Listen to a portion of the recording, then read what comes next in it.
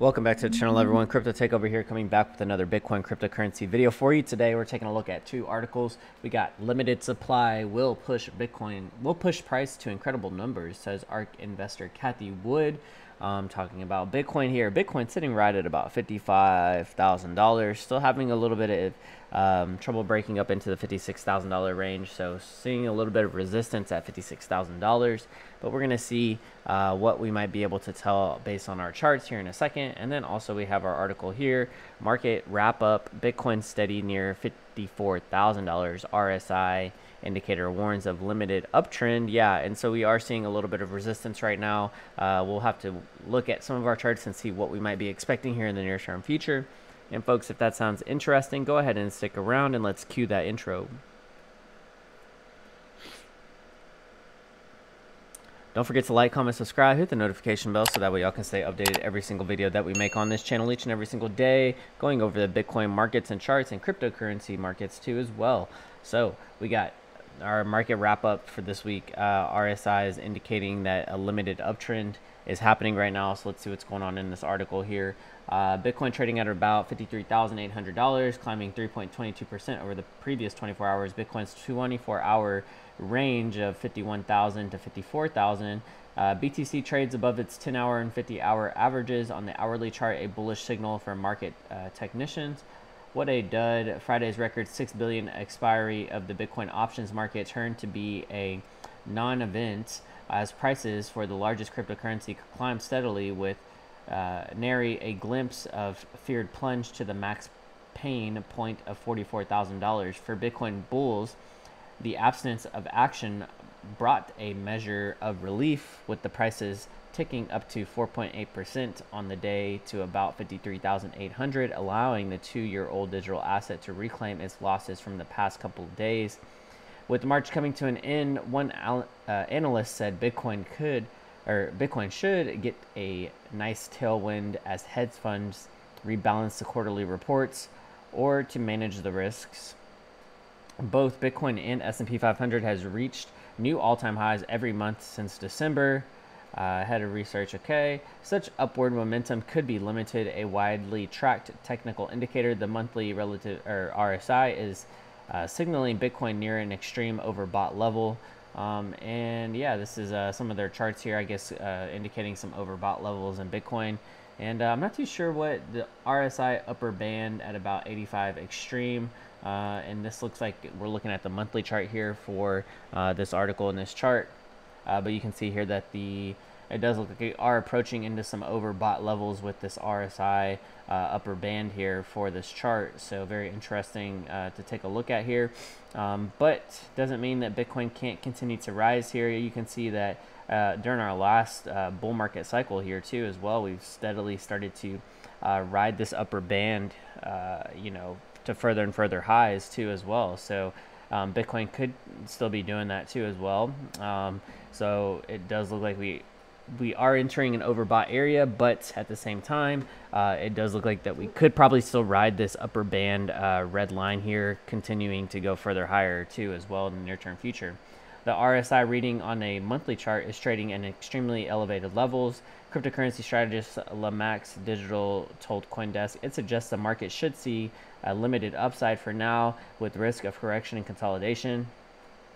Either up market debates, Uniswap's latest update. Okay, interesting. And then we just go on to some altcoin article or altcoin news there too as well. But yeah, we'll take a look at our charts here in a second. Let's go ahead and jump on into our next article here. We have limited Bitcoin supply will push price to incredible numbers, says ARK investor Cathie Woods. Let's see what Cathie Woods has to say here. ARK investor CEO Cathie Wood believes Bitcoin is set to surge, propelled by its finite supply and growing demand. In a new video, Wood remarks that Bitcoin's current market cap is around $1 trillion, is small relative to its potential future valuation. If we add all the potential demand relative to the limited supply, we come up with incredible numbers over the long term. We have just begun. $1 trillion is nothing compared to where this ultimately will be. The ARK investor CEO points out that various established companies are adding Bitcoin to their balance sheets as evidence of increasing demand. I think the most surprising development recently, and we didn't expect it when we wrote our institutional report, is that companies are now diversifying their cash into Bitcoin. We've seen Square do this, Tesla do this. MicroStrategy is defying its business around it now. Wood asserts that Bitcoin is the first new asset class in about half a millennium, and that its low correlation to other asset makes it attractive to investors. The correlation of returns to other asset classes is extremely low. In fact, according to our analysts, the highest correlation is to real estate, 0.34, and so it's what every asset allocator seeks, non-correlation assets. We do believe this is the first new asset class, truly new asset class since 1600s, since equities. And yeah, it just kind of goes against the wave of like everything else basically. And so it's Bitcoin kind of goes against all other traditional markets too as well, right? And we know that it kind of breaks off. It's broken off from gold. It's broken off from the S&P too as well. Well, the S&P has been on a rise too lately, but I think that will be like one of the major catalysts is if the S&P does crash and we see a stock market crash, and if Bitcoin continues to rise, that's going to be another big correlation to say that, hey, crypto is the dominant asset class. After a conducting of Monte Carlo simulation, a model used to estimate various possible outcomes of certain events, Wood discovered that institutions should allocate a significant percentage of their portfolio to BTC. The ARK Investor CEO invests seeking to minimize volatility to maximize their Sharpe ratio, a measure of excess return obtainable from exposure to a riskier asset. Into attend volatility should consider BTC. We've done a study. It's on our website, ARK Invest, about institutional participation in this thing. I think we did a million Monte Carlo simulations. I'm not too sure what the Monte Carlo simulation is, but maybe we can jump into that here in a little bit. We could probably watch this video too. We'll see how long it is.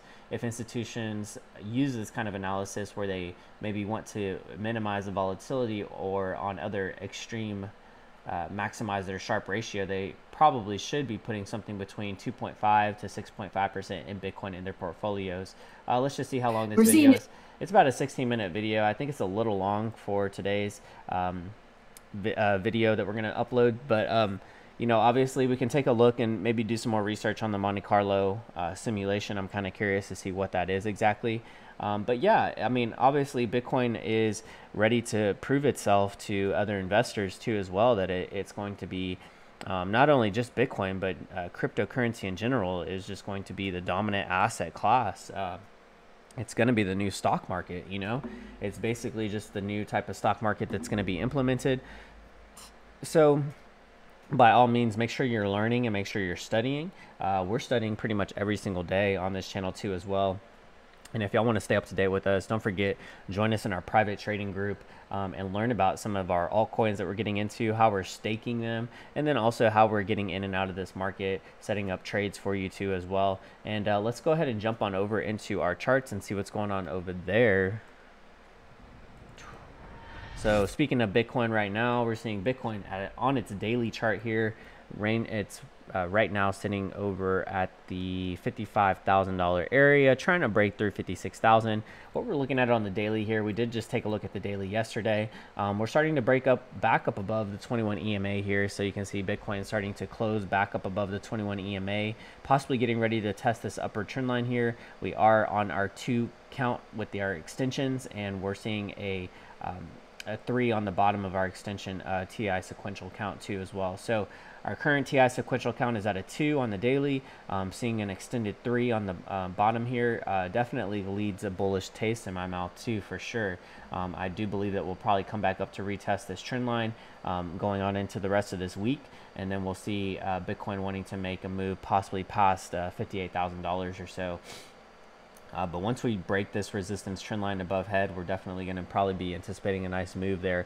Market cipher B also giving us a green dot down here too as well on our daily chart. Our VWAP still headed to the upside, and money flow is still looking relatively good too as well. Momentum wave, we want to see a break above our 0 pivot point here, and then probably get a nice little rally here to the upside. But I would remain a little cautious here. I'm not too sure if we're going to get our momentum wave to push us back up above our 55% level. If we already get our momentum wave to push us back up above this previous all-time red dot here, then that's going to obviously mean a relatively bullish move for us. But we'll have to wait to see if Bitcoin is going to have that momentum behind it to get us up to some of those levels. But we're probably looking for a nice push up above maybe $58,000 to $60,000, and then see what we can do from there. If we kind of zoom in just a little bit more here, I'm still looking like still looks like some more consolidation out to the side as of right now. I would say looking at our 5 or 6 hour, possibly giving us a red dot here in the near term future too as well. So I'm thinking some consolidation out to the side for a little bit longer, and then possibly going on into maybe Tuesday or Wednesday, we're going to probably get a push above and retest maybe this resistance trend line, possibly at the $58,000 level, and then see what we can do from there. Let's see if we've gotten any recovery time frames here, such as on our 2 hour and possibly maybe even our 90-minute time frame, coming back into that green money flow here on the 90-minute too as well. It looks like the 90-minute is probably about ready to bounce too. VWAP's headed to the upside on market cipher B as well. So if we take a look here, VWAP looks like it's ready to kind of clip back to the upside. So we'll have to keep a close eye on these lower time frames. Obviously, our higher time frames are still looking relatively good. Zooming out here back on the daily, let's take a look at the 2-day, just see what's happening here. We found the bounce off of the 21 EMA on our 2-day chart too as well. And so, yeah, it looked like we are getting our first sign of our green Heikin-Ashi candles there too as well, which would lead us to a bullish uptrend.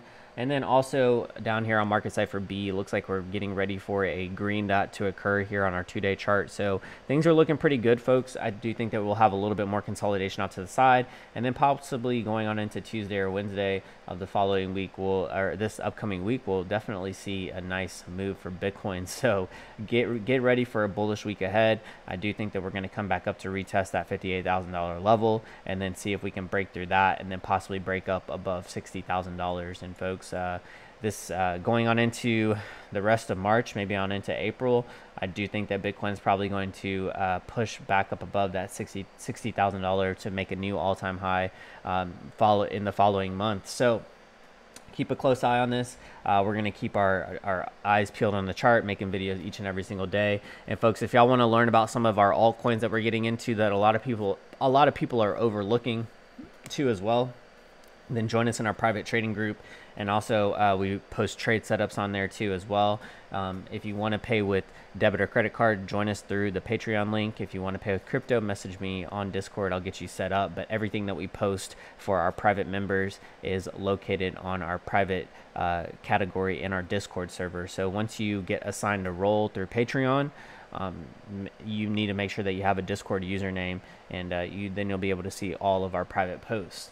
So with that being said, folks, I want to thank y'all for coming back to the channel. Don't forget to like, comment, subscribe, and hit that notification bell. Stay updated with us each and every single day as the markets continue to move in the cryptocurrency space. And with that being said, CTO signing out. Peace.